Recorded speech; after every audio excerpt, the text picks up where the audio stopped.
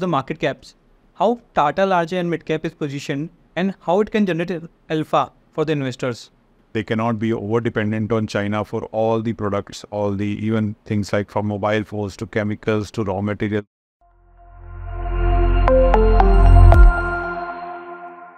Look around yourself. You would find a brand has almost grabbed you, as it is offering everything you can ask for, think for. Apparels, automobile, air carriers, power, chemical, consultancy, and whatnot. Tata, the most trusted brand in India, carrying its reputation and legacy across the globe. And today, I would like to invite Mr. Rahul Singh from TATA AMC as a CIO of Equities. Thank you, sir, for coming to our show. Thank you very much for having me. As we understand, in every business where Tata has its footprints, it is at least in the top 5. So when we can expect Tata AMC to crack that milestone too? A very good question, actually. We have actually been gaining market share over the last 4 or 5 years. We are now almost 10 in the top 10. And I think what we are doing right now is making sure that we have our processes right, our team right, and our growth aspirations right. So if you look at last 2-3 years, there was an increased momentum in terms of first the new products and the new NFOs. After that, we've got our performance going. A lot of our funds are showing good performance improvement and sustained performances.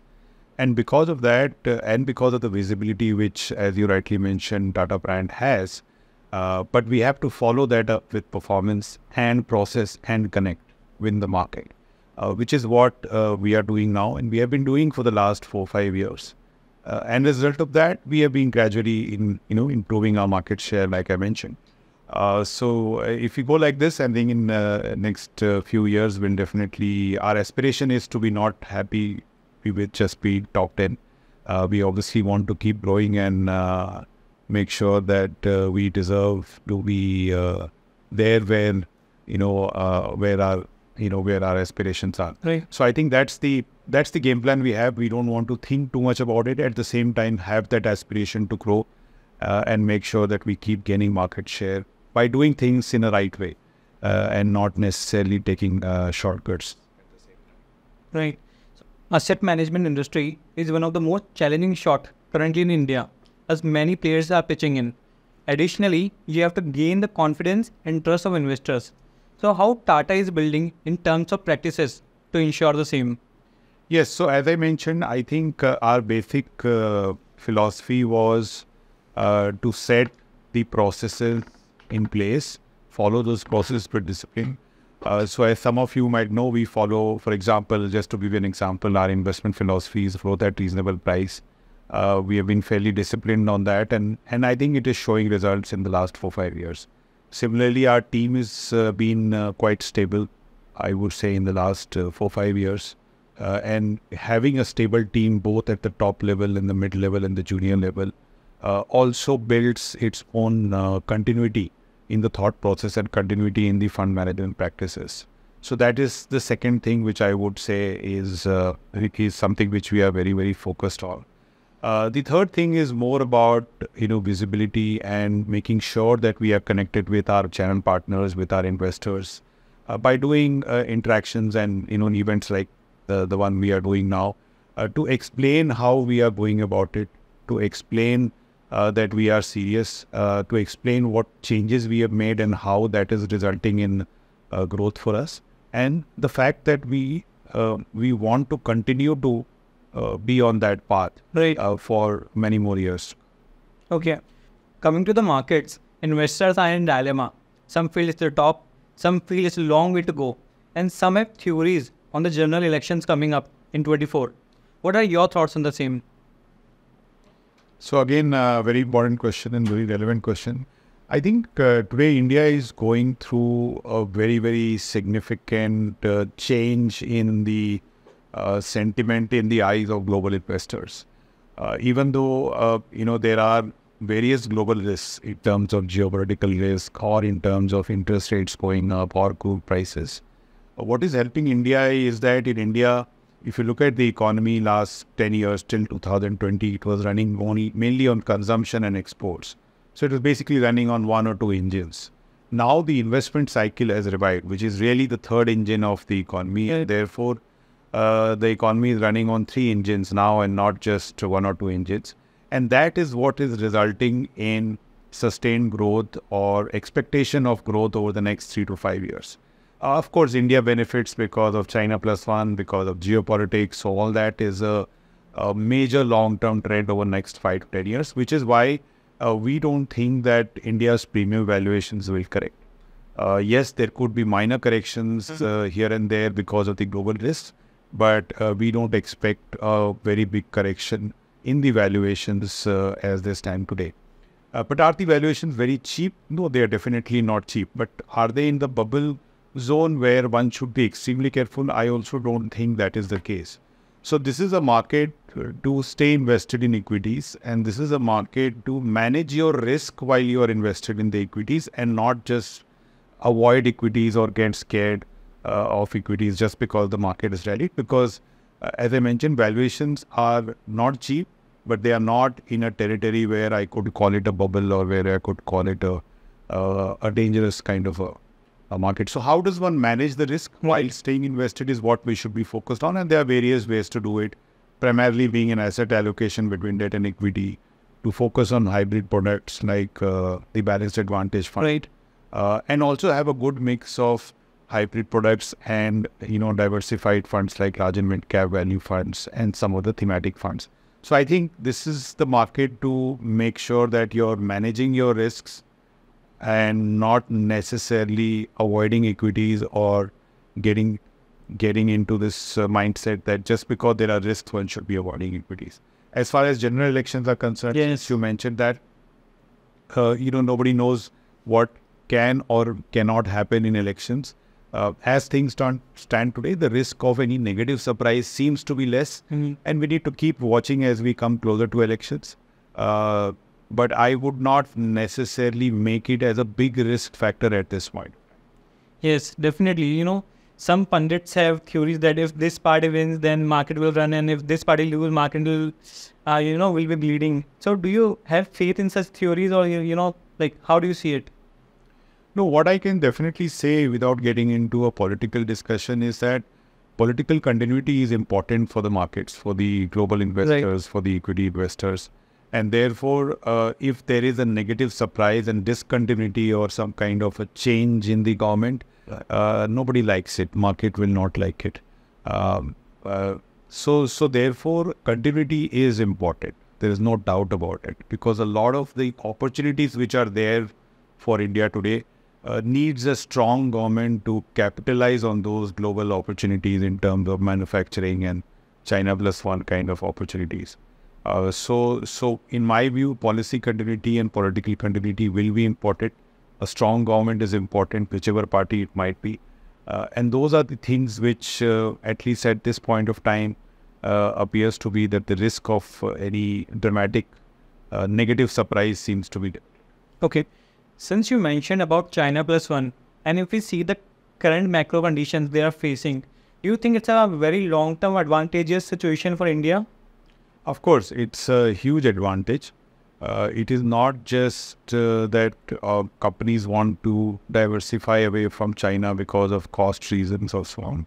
What the Russia-Ukraine war has also done is to make the world realize that they cannot be over-dependent on China for all the products, even things like from mobile phones to chemicals to raw material for medicines. There is complete dependence, or there is huge dependence on China. And to reverse that dependence or reduce that dependence will take 5 to 10 years. We have just started. In my view, we have just started now. This could be at least a 5 to 10 year theme and 5 to 10 year growth opportunity for companies in India. Okay. Lately, large and mid-cap categories have been very popular among investors due to its dynamic nature to bet, whether it's on valuation or across the market caps. How Tata large and mid-cap is positioned and how it can generate alpha for the investors? So Tata large and mid-cap is a diversified fund where we have a mixed approach in terms of the kind of companies we buy. As I mentioned, we believe in growth at reasonable price. So what we do is we have a good mix in our portfolio of companies which are stable companies where we don't expect valuations to move up, but we expect steady growth of say 10, 12, 15%. And then the other half of the portfolio, we try and identify companies early in their growth curve or an earnings upgrade curve where we get benefited from not just the growth, but also the re-rating in valuations which happens. Most of the returns in the markets get made when the valuation moves and the growth happens. And so if you have a good mix and manage the risk of buying some stable companies where we don't expect valuation to move up, but we expect at least 10-15% steady growth, and combine it with companies where we expect both to move up, obviously we'll be taking risk while doing that. So it's a pretty bottom-up portfolio, very focused on valuation and identifying companies which can go through this earning upgrade cycle and therefore result in the overall return from the portfolio which can beat the index. So far, obviously over the last 3 to 5 years, we've done a good job. I think if we stay disciplined on this approach, we are quite optimistic that large and mid cap is a very good space to capture the changes which are happening in the economy. At the same time, have a bottom-up approach of portfolio management. As you said, that it's a more of a bottom-up portfolio. So is it so that you completely ignore macros or don't rely on macros, like how it goes? So macros cannot be completely ignored because ultimately we are also managing public money. We have to be aware of the benchmark, which is why I said that 50% of our portfolio or roughly would be of companies which are stable in nature. Probably it will have some of the benchmark names. But there also we have a valuation disciplined approach. We are not, we are not going to buy stocks which are very expensive or very cheap just because they are cheap. So we follow the GARP approach even for those companies. And also in terms of the in terms of the overall return potential or in terms of the overall portfolio management, we cannot completely ignore the macro because a lot of things which I mentioned, for example, China plus one, is driven by macros, driven by global macros. So it is, when we say bottom up, there are obviously elements of macro which are also driving that bottom up story. So that's the combined approach which I think will work in the times to come, not just for large and mid cap fund, but for all funds. Okay. The Nifty ID index declined by 14% between April 22 and August 23. In September 23, we saw some good movement. So can we again see the rally that we saw back in COVID times? I don't think we should expect the rally which we saw in COVID times in IT anymore. The reason for that is very simple, that during COVID, there was this urge by all the corporates globally to spend on their digital transformation. So it led to a sudden jump in the business which was available for the IT services companies in India. After that, we have seen that things have normalized. People are spending on online, but there was a huge spurt in spending on online. Now it has kind of normalized. So we have gone back to an era where this sector will grow at steady 8, 10, 12%. And those are the kind of returns overall. I'm saying obviously some companies will grow faster, so they might give you better returns. But overall for the sector, it is going to be a steady sector from here on. One should not expect significantly higher returns than 10 to 15% in my view for this sector for the next 1 or 2 years. Okay. The major negative for the Indian market is the sustained selling by FIIs. Do you think it's a red flag? I think the selling is happening for reasons which are driven again by the global interest rates. So if you look at the interest rates in US, they have now gone as in very close to 5% now, 10-year. Yes. And because of that, there is generally a sell-off in equities, global equities, and therefore some of the sell-off will obviously come to emerging markets in India also.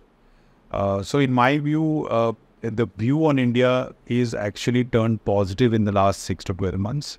The selling which you are seeing is more of a global phenomenon on equities which had stopped till about June, July, but again, it's kind of gone up. So I would not worry about it too much. Obviously, what I would worry about is if there is a global risk-off event, for example, banks collapsing or economies collapsing, then I would think that this selling can become more sustained and can really damage the market valuations much more. Right now, I think the selling is at a level which is getting balanced by equal amount or sometimes more amount of buying which is happening from the domestic side. So right now there is a balance, but what we need to watch out is there should not be any global risk of event. Okay. Either geopolitical or related to interest rates in terms of what we saw, for example, some time back, the bank collapses in the US. But that also, this time I think India is better prepared to withstand those impacts as compared to what happened in 2008. Right. Is it like, are we now more independent of the Western markets? We should not call ourselves completely independent. What I would say is that we are we will be more stronger this time around in terms of our ability to withstand any global shocks as compared to what we were in 2008. The reason is very simple. In 2008, our banks were weak, our corporate sector had very high debt, our fiscal deficit was higher, our current account deficit, and our debt levels were higher as a country, as a government, on the government side. All those things have changed. We are much stronger on some of these parameters. More importantly, I think the banking sector is strong. Corporate sector has very low debt. And also, more importantly, the investment cycle is reviving. Whereas in 2008, we had seen 3-4 years of investment cycle, and after that, it took a huge downturn. Whereas today, we are just at the beginning of the investment cycle. So these are the factors which are different. Obviously, it does not mean that we will be completely insulated if there is a global risk-off event. Right. But at least this time, we are slightly better prepared is what I would take. Perfect. So in the end, I would like to thank you for such insightful sessions. Thank you very much. Viewers, thank you for tuning in. Investment in securities market are subject to market risk. Read all the related documents carefully before investing.